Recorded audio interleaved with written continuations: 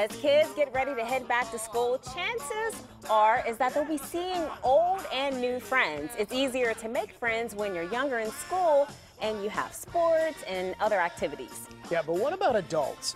Is it harder for us to make friends? And if so, what can we do about it? Well, board-certified life coach Marlene Boas has some answers for us. And thank you for being here, Marlene. Thanks, It's Marlene. my pleasure. Yeah, and I think it is harder. I mean, especially as older adults, sometimes they're not as involved in the community. They're more isolated, and it becomes much more difficult, right? It really does. And so that's why it's really important not to become socially isolated. Yeah.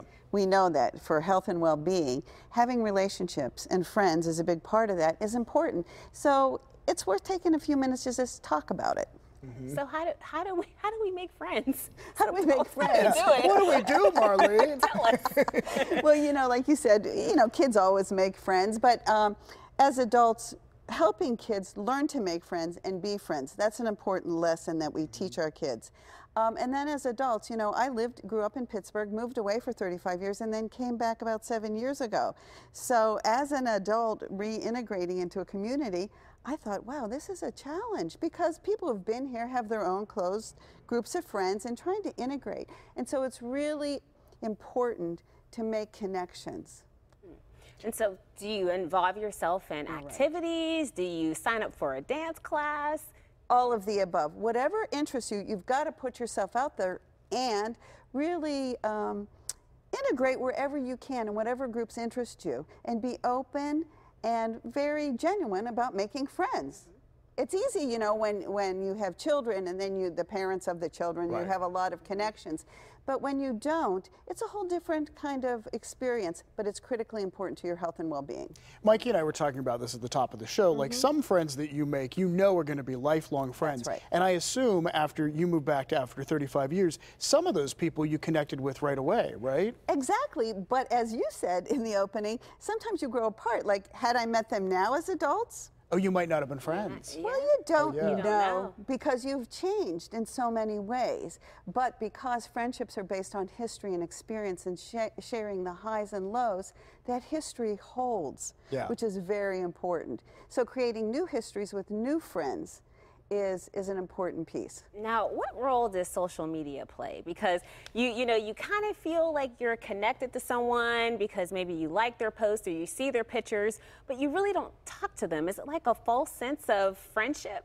Well, I think it's kind of layered. In some ways, social media keeps me connected with people, friends I've had in different parts of the country over time. Like I'll see their kids getting married or whatever, their grandchildren or whatever. So on that level, it's good. But the real face-to-face and personal sharing experiences is what's important. So you have to balance it all. Social media friends are not really friends.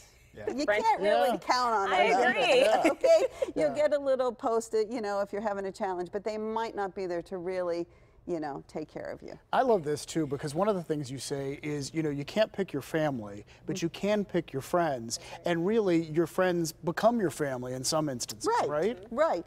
And your family can be your friends too, but when you look at your friends, you really have to think, you can have different kinds of friends for different things that they bring to you and that you bring to them.